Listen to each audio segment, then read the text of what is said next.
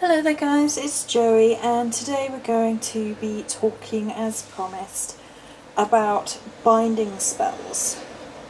And it's kind of a discussion type video, just to discuss binding spells, how I feel about binding spells, and really sort of present different information about binding spells, because I think personally that in the modern interpretation or understanding of binding spells has somehow become incredibly narrowed and limited, and kind of has this sort of value judgment attached to them as well, which in certain circumstances is merited and in other circumstances is not, and we shall be examining that concept in depth as we go through. For the purpose of this video, we're just going to have this pretty setup in front of me, which is not for binding spells of any particular note, any particular design. However, all of the crystals in shot could be used in different ways with regards to binding spells, and I'm going to leave you to figure that out, and we might hint at why at the end. So, in modern witchcraft, there tends to be an association with the idea of binding magic being purely to bind another against their will, to stop them. Usually, it being, in modern sort of interpretation, the binding of a magical practitioner. And this interpretation, this modern association, tends to come a little bit from movies. To say that there aren't spells out there in which you bind another person against their will, or attempt to bind another person against their will, would be wrong. There are spells that do that. And there are spells which even follow the methods as presented in certain movies, whereby ribbon or thread is tied around a photograph, being the most obvious version that I can think of that comes from movies.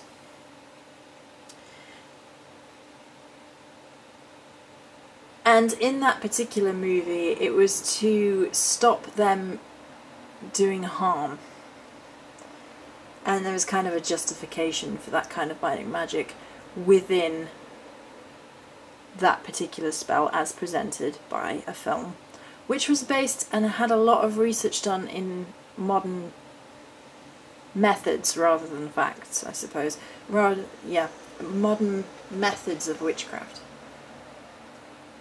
And in recent years, there has been confusion as to the difference between binding and banishing, which we will cover quickly, because in simple terms it shouldn't be something that causes confusion when you really think about it in the most basic terms. I think a lot of the confusion comes from the fact that many, not all, but many spellbooks put them in the same section. Like banishing and binding spells are within their own section together, and that can be a little bit confusing for the beginner. But in very, very simple terms, banishing is to push, binding is to pull. So banishing is to use your magic to get rid of something, literally to banish it, to make it go away. To bind something is to attach, to tie something to you. Although, as we're going to find out, there is a slight misnomer in that all binding spells are to attach something to yourself, which is not strictly correct. We're going to discuss that again a bit more at length. So, To banish is to send away, to get rid of, to want it out of your space, want it out of your life, want it out of your energy, want it gone. And to bind is to bring something closer. And with that in mind, it's kind of odd really how the modern focus has been on this kind of spell work, which binds somebody to them to stop them doing harm. Because in that particular spell, that is from movies, from the craft, that would attach somebody's energies to you very much so. Because in terms of spell work, there's no disassociation. It's very much about putting all of your energy into a spell that prohibits somebody performing magic. It is a bit of an odd one and has caused some concern over the years, although, to be honest, anyone with much sense knows that The Craft is an absolutely fabulous movie, rooted in some truth, but once you start doing your own research and your own reading, then you quickly learn what is echoing truth and what is just plain sensationalist movie-based witchcraft.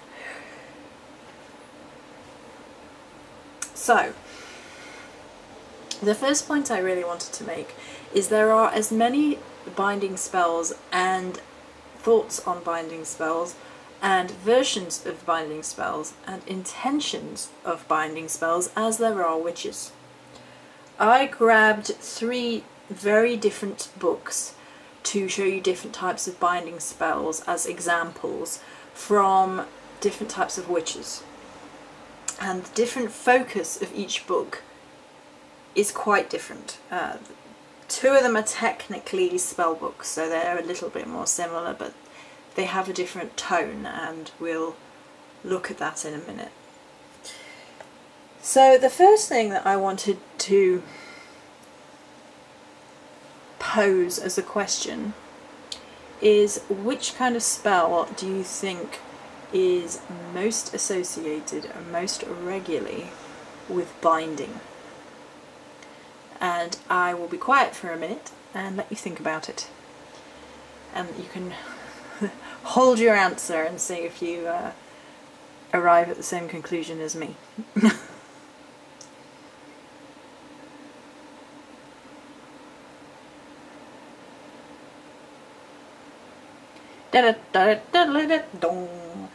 Right, so the type of spell work in which there is the most amount of binding is love magic. So,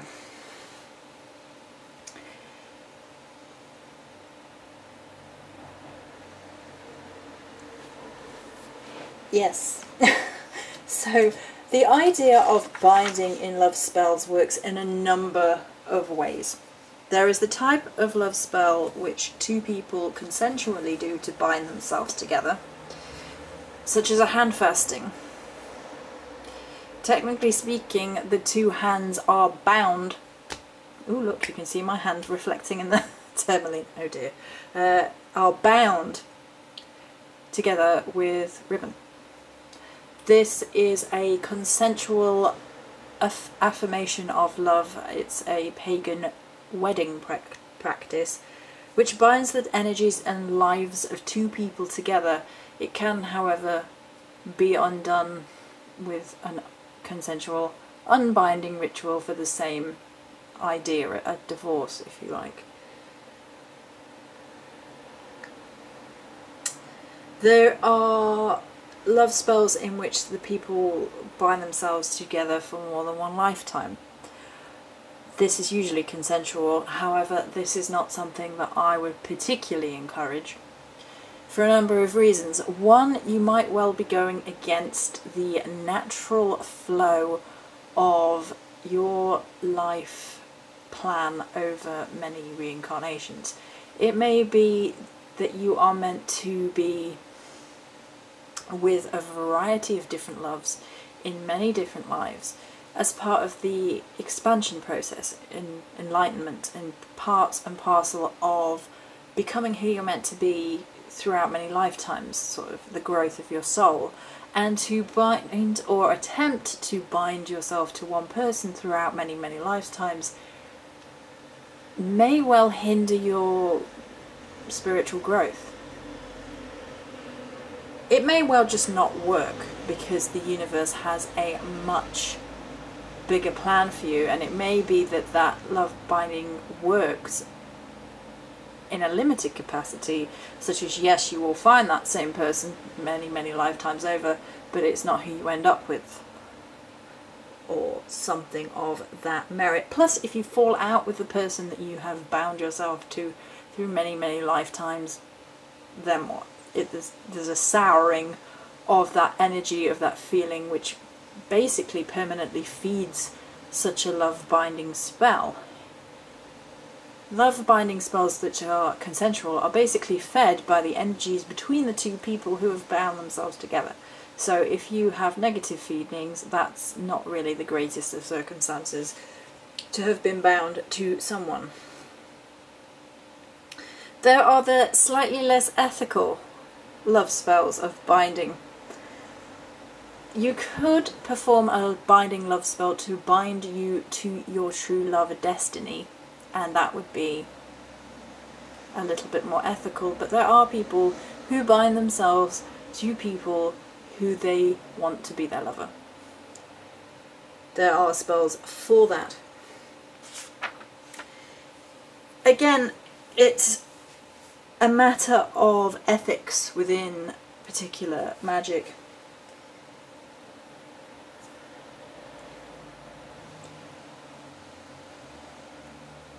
It's very much up to the practitioner and how they feel about certain ethics of magic, and it's a huge subject.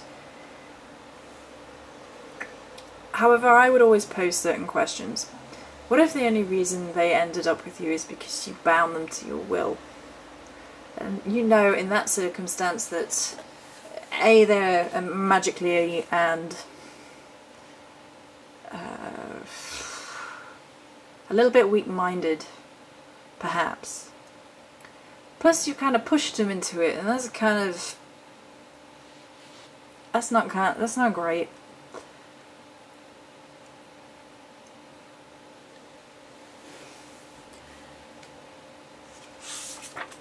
There's also a line of thought that feels that if you do such a thing, it actually sours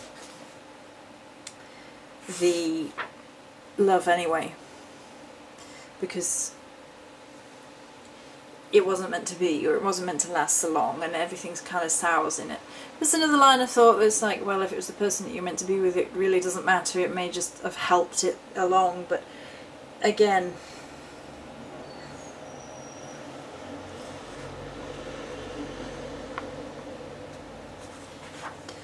it's not wonderful. There are spells, of course, to break binding spells. There are many. There are breakup powders, there are post-breakup cleansings, all sorts of good stuff for that. There are also other kinds of binding spells within love magic, and they're usually in reference to fidelity and binding someone to make sure that they will be loyal. Again, that sort of magic underpins a problem with something being very wrong within love magic, within the relationship, that to have to bind someone to be loyal and to achieve fidelity, to me suggests there is a disconnect within the relationship, within the energy between the two people. It's a little bit like practical magic, you know, perhaps you would find one better suited, but the spells exist. Again, that's referencing movies, but there is that. So, The Element Encyclopedia of 5,000 Spells references the most amount of love magic.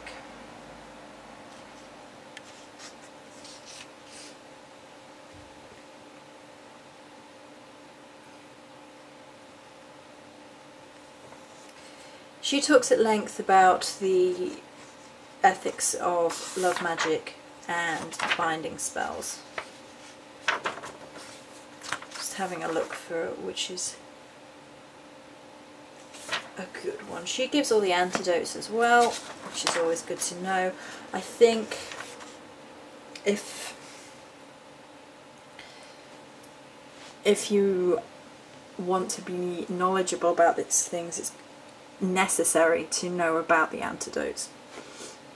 So you know that if perhaps someone has cast a love binding on you and you're thinking about them and thinking about them and thinking about them and you don't want to be, then there's something you can do about it.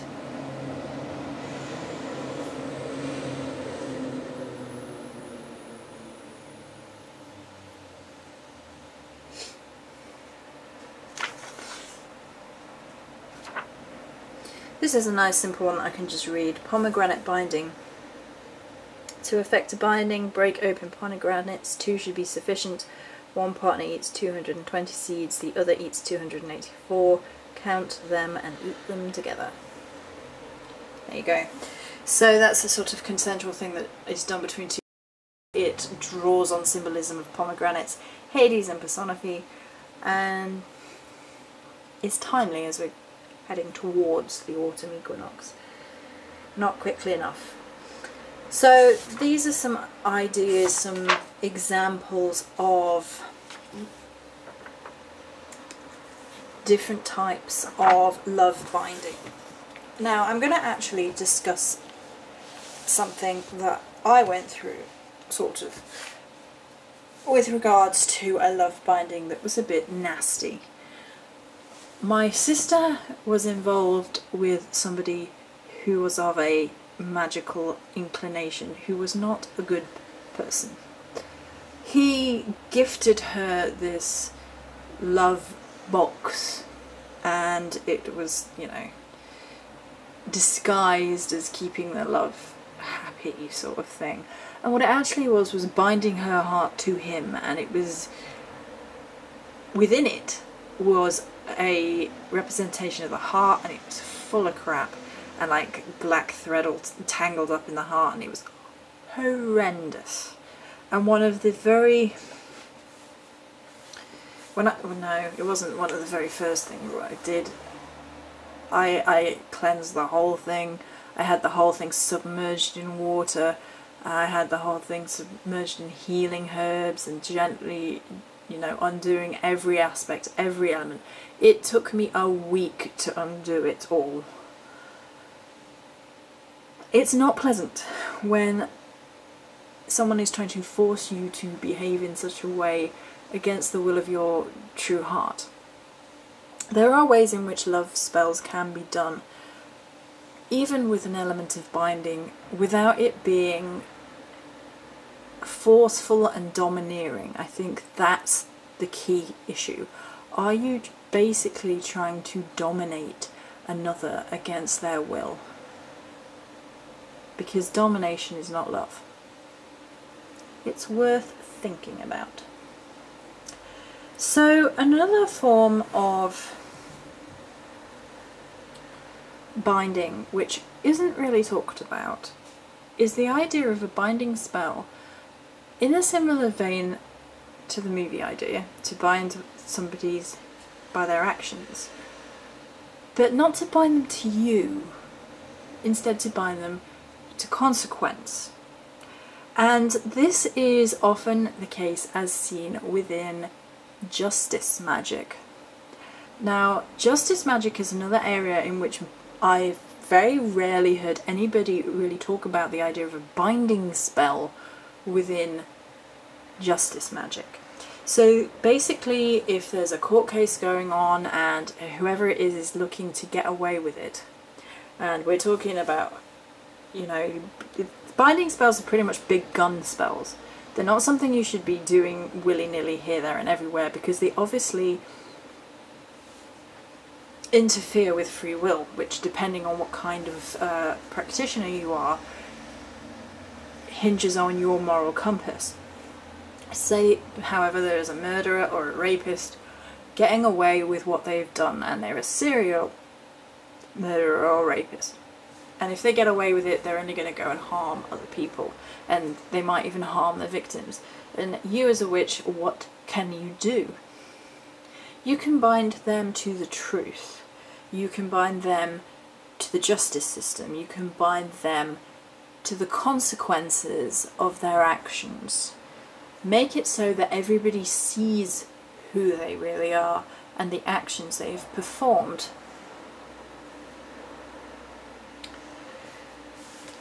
Now, a really cute little book that I had really early on, and actually is a really good little book for beginners, has this sort of spell: to bind a wrongdoer by their own actions. Now, in this particular spell, it's requested that you have their hair, and the idea of the binding spell is actually often tied to, historically speaking, that of a puppet.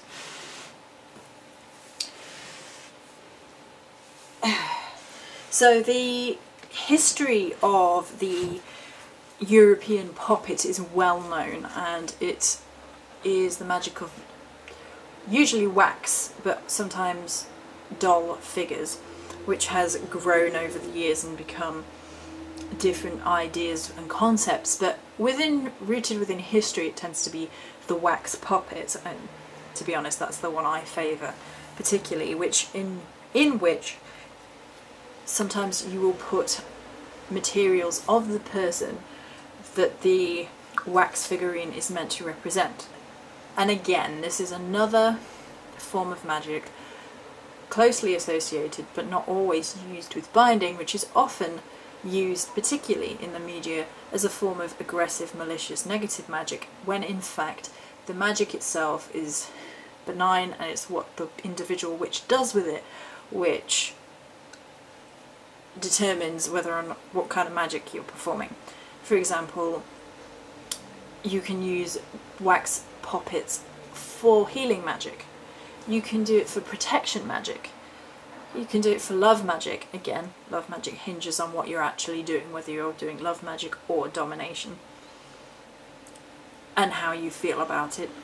I'm not here to provide any sort of moral or ethical judgment on any of the spells that are being discussed. It's just that I'm pointing out where these ethical question marks exist, and it really is up to the practitioner to decide where their line is. So here we go. This is the spell I'm talking about: to bind a wrongdoer to their own actions, and it talks about how to, and you can just pause that if you want to read it a little bit more. Now, if you don't have their hair, you may wish to try a slightly different one, which is to diminish the power of a deceitful person. They suggest using the signature of the deceiver, or you could just write their name on it.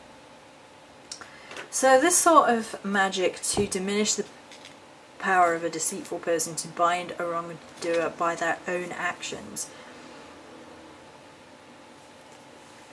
is again a binding spell which focuses on attaching one thing to another, but rather than it being the oft cited you to something else,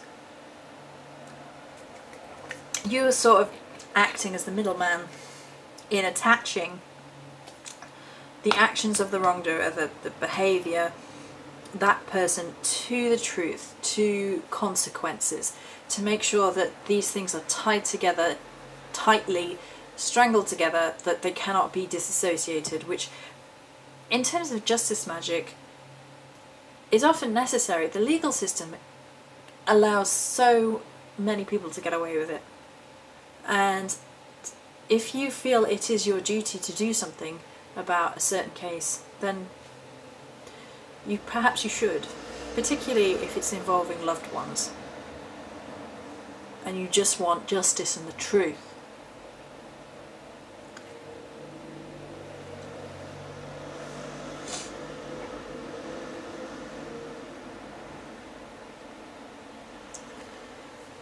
So the final book that I picked was The Witch's Shield by Christopher Penczak, and he actually references the kind of binding spell that you saw in the movies. Cord magic, in which to bind all harm from the person being bound, directing away from the person and their home. He talks a bit about poppets as well. Yeah. Bum, bum, bum, bum, bum.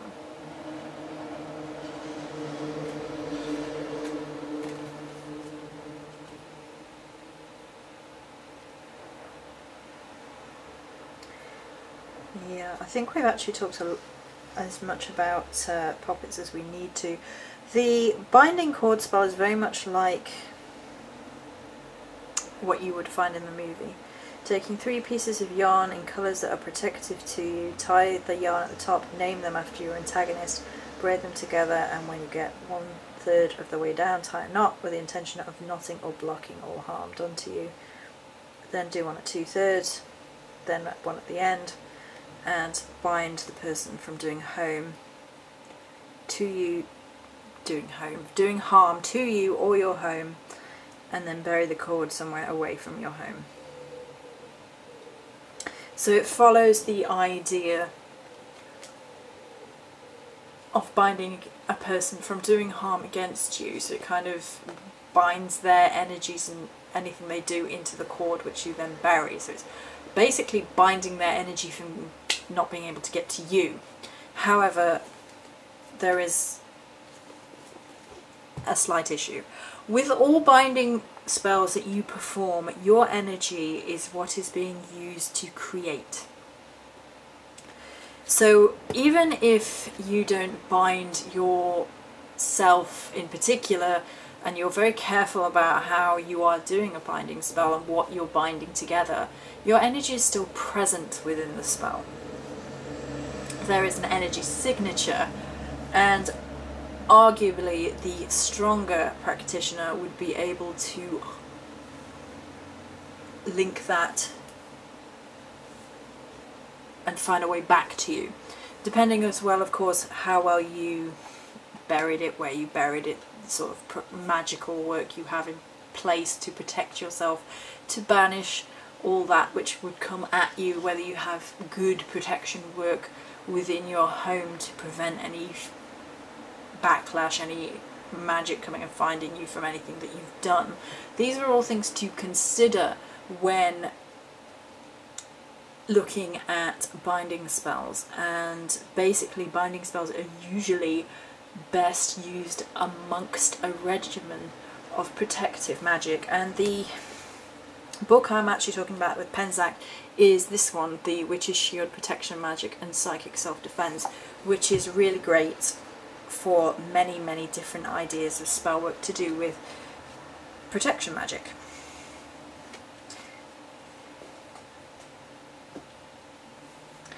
The final kind of binding spell, which is for the more advanced and is not something that I would personally... Oh, 6 crows just flew past. It's not something that I would personally give a in-depth detailed idea about, but I am going to mention it, is the binding of spirits, particularly within fetishes and spirit jars. This can be done with spirit guides, sort of providing a home for spirit guides, and it's not necessarily a permanent thing. It's not to attach their spirit on a permanent basis. It's more like allowing them that binding to that place to come and go as they please. So it's not sort of forcing them against their will into the fetish or into the spirit jar, but it allows them freedom. but also a place of power from when you're working within spirit work. However, that is a, I would probably say, advanced position. And because it's an advanced position, it's not something that I would make a video about, so don't ask me to, I'm not going to. And the reason for that is because I think it is on the individual to work out when they are ready for that, and to read up on that, and to find the information and do the legwork and know about the protection side of it and the respect side of it before they attempt such a thing. And I'm not going to provide, you know, easy steps on 1, 2, 3 how to do that, which could get people into all sorts of trouble if they're just not ready and they haven't done the legwork. It's not my responsibility to do the work for anybody. So I did just want to discuss that, to mention that it is a form of binding spell, which is perhaps more advanced magic that is not often discussed, because it just tends to be, oh, you're trying to prohibit somebody from doing magic. It tends to be brought to the fore. I think there are key things to really be thought of with regards to binding spells. When are you moving from binding in some description to domination is probably the key point with all binding spells. So with regards to the justice, when you really want the truth to come out, you want to bind someone to the truth and have the truth about that person be shown, that is erring in the area of binding that is justifiable as far as I'm concerned. To some people, bindings aren't justifiable at all, and that's up to them. However, when you're moving into the idea of, I can't prove that this person did it, I don't actually know if they did it, it's just that I believe that they did it. So, you know, and perhaps you have nothing to do with the case, or you're just angry, basically, and you want someone to suffer, and you're not looking at it with a reasonable mind, you're not looking at it with a fairness, and you don't want them to be held accountable, you just want somebody to suffer, then you're moving into domination for the sake of domination and anger. When working with the Morrigan in particular, there is the notion of justifiable wrath, which is different from the idea of wrath that you can justify, because the human mindset is usually to excuse most kinds of spell work, most kinds of line of thought, most kinds of behaviour. It really is about the individual practitioner to work out what is unacceptable, what behaviour that has been directed at them is damaging and hurtful and harmful, if they are being abused by another person in some form, and how best to react to that. That is the justifiable wrath, and in most cases I personally offer it up to the Morrigan, because she's going to deal with it far more seriously than I am, and she knows what needs dealing with and what is justifiable. And it's in her eyes, not mine, so my human fallibility gets removed from the equation. That's just personally. There are also ideas of binding spells that you can really look to that can be a completely positive binding. To bind yourself to the best outcome. To bind yourself to your own determination to succeed in a particular circumstance. You can use binding within success spells to bind that success to you and your determination, so that you sort of fuel your own determination to succeed. It's all about how you look and interpret and really investigate particular spells, which seems to matter more, rather than just sort of dismissing out of hand particular types of spell because one movie said so and then everybody jumps on that bandwagon. So that's going to be it for this particular video. Many blessings.